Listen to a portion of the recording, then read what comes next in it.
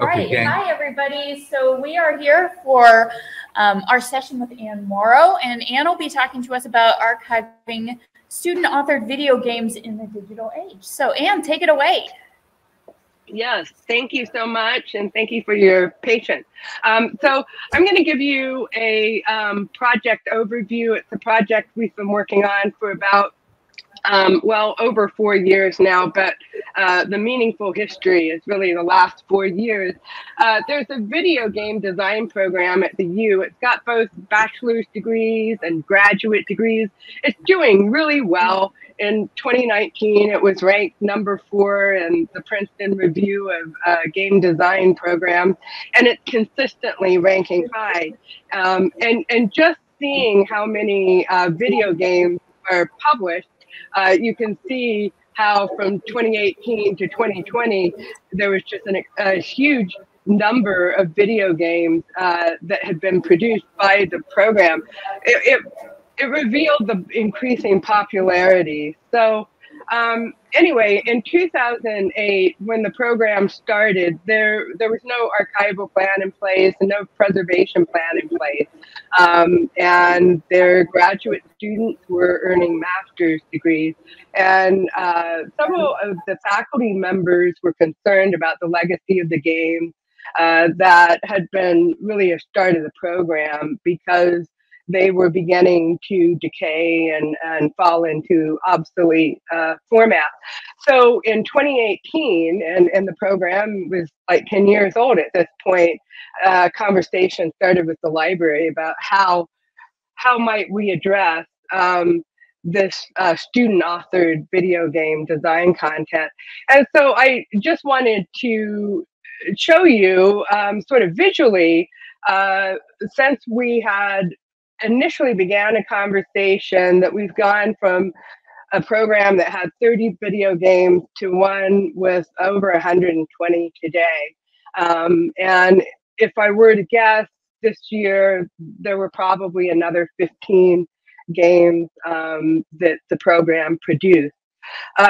So what I did initially, because we were dealing with games that had already become obsolete, is I created an archive. And the archive is just a kind of a brief record for all of the video games that have been produced throughout the program's history.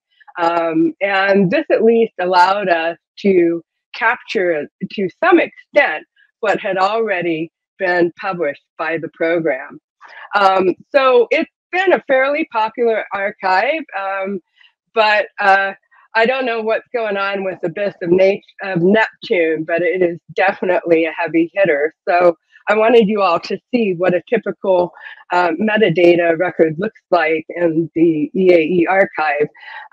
So here's the record. It's got all the team members. Each one of these members is a graduate student who earned a master's degree for their role.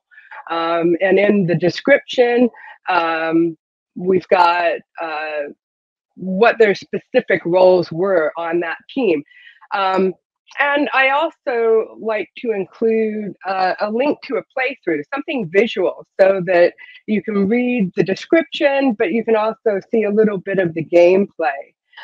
So frequently, YouTube will be very useful in that regard. However, all of this information is collected by a librarian. So one of the things that we have to think about when thinking about sustainability is, as the program grows, the burden of doing this cataloging work, even though it's very brief, is going to grow as well. So when we think about video games, the archive is a way of sort of capturing the footprint of the program itself. But if we think about how are we going to archive and preserve a video game, we needed to break it apart and just make a distinction between the video game as an experience, an activity that's very user-centric, versus a video game as a collection of files, or files on a disk or in a zip folder that are required in order for that game to operate. So with the files, that needs digital preservation handling because of all of the vulnerabilities that digital media has. And so the object of the files would be treated with a certain sort of preservation action, whereas the experience of gameplay itself, we would try and capture that through, for example, link to the YouTube videos or making recordings at the EAE program events. So we thought along those two separate lines initially. And in doing that, we created basically a student author permission form and training components to help guide students through a process of making decisions about copyright and making decisions about access. Did you want to limit access to the campus? Do you want to make it more openly available? What exactly do you want to create access to?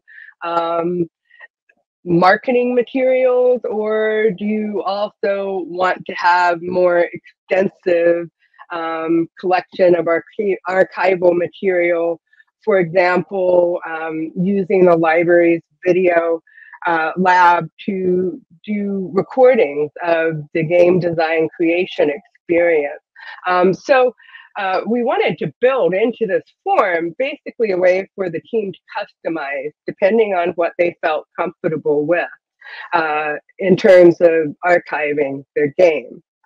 And then for the object itself, the game files, we created a submission form for the data repository in the IR. The most sustainable way for us to collect video game files is to keep them in their original zip file and to put them into the Ex Libra Rosetta digital preservation system.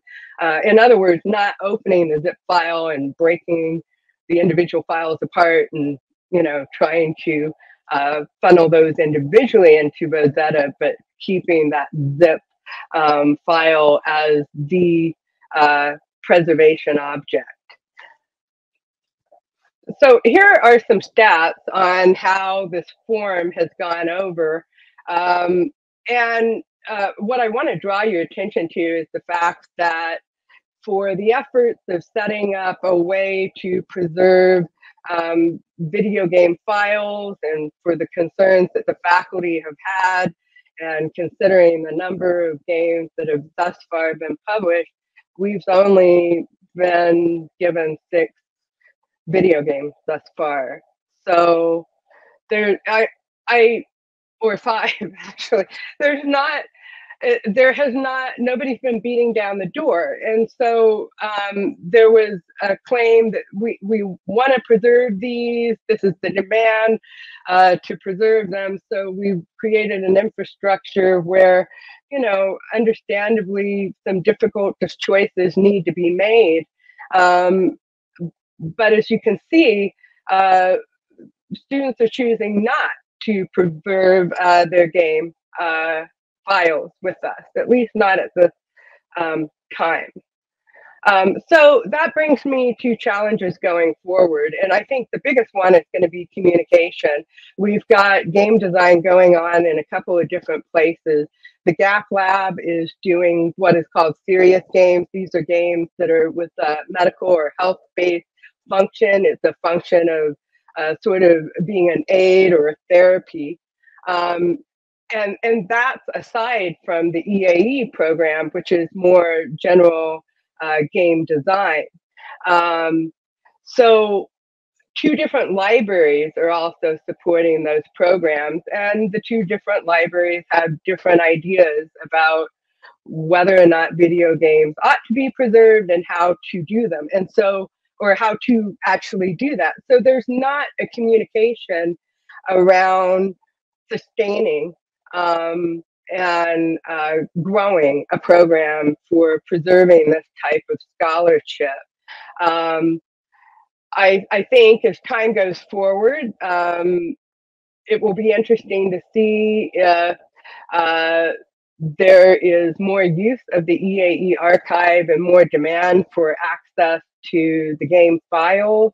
But at this point, I think that at least the librarian that I work with and I are satisfied that we've created an infrastructure for students to be able to archive and preserve their game files if they so choose. And we'll just have to wait and see how that trends going into the future. And so finally, I wanted to leave you with a couple of additional resources, a link to a really wonderful library guide that my co-author on this project created. It's got training modules for the students as well as the archival agreement. I think, by the way, that the archival agreement is probably likely to go by the wayside and just be replaced with the data repository submission. Either students will choose to submit their game files or they won't. If they want to submit them, they'll fill out that form. And regardless of whether they submit them, the library will make every attempt to create a brief record year to year for each game produced in order to represent the whole collection of scholarship coming out of the program. So that's my presentation. I'm going to stop sharing and see how we are on time and if anybody has questions. Yeah, thank you, Anne, for that fascinating presentation. We do have time for some questions. So if anybody in the room, let's see, we don't have any questions online. If anybody in the room has questions that they want to share. Okay, yeah, if you want to come up to the microphone, I think it's on. Yeah.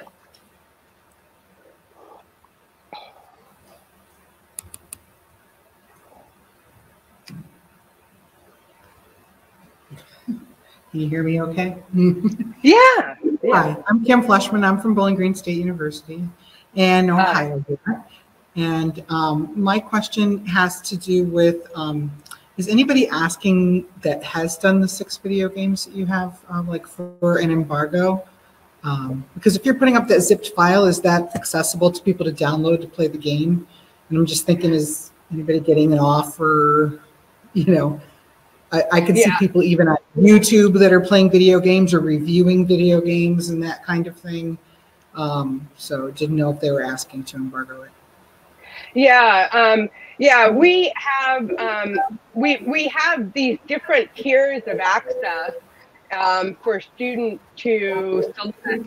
And one of the tiers of access would be to limit it to campus IP addresses. In other words, you would have to be a member of the U community, or we could even limit it to the building the program is in itself, or even to just the library. But they would select that kind of access, that low of a level of access. And the next level of access above that would probably be campus IP range. And then beyond that, it would be more broadly open.